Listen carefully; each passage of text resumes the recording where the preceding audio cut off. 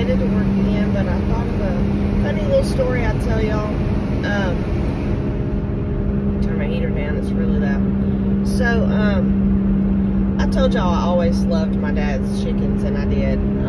Every time he was out there fooling with them, I would go out there with him. Well, he let me have this hen one time, and if you know anything about chickens, she was a Cuban Dom, which was like a speckled gray and white hen, kind of some yellow color thrown in with her. But anyway, and she had gotten a fight, so this is how she was distinguished from others. She had gotten a fight, and all her feathers on top of her head wouldn't grow back because her head had got beat up so bad that it was just, she looked bald. She didn't have any feathers on top of her head. Well, when I was little, I loved the Lucille Ball show. So, I named her Ethel.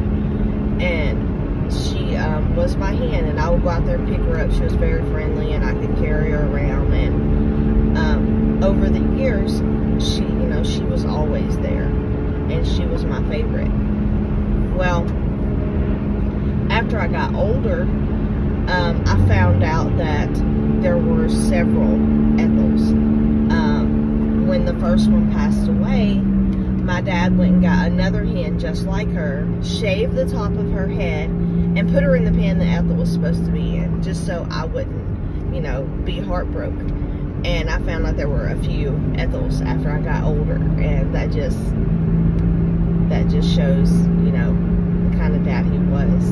And I loved that hen, and never knew that, it was a different one in the pen when I went out there with her. But he was definitely a dad that you would love to have. So just a cute little story.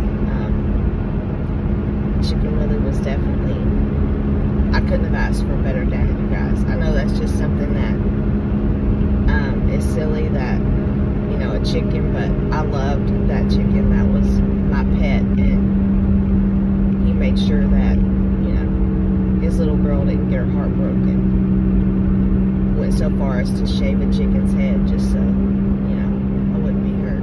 It's just something that crossed my mind this morning. I just thought I'd share that with y'all. Y'all have a good day.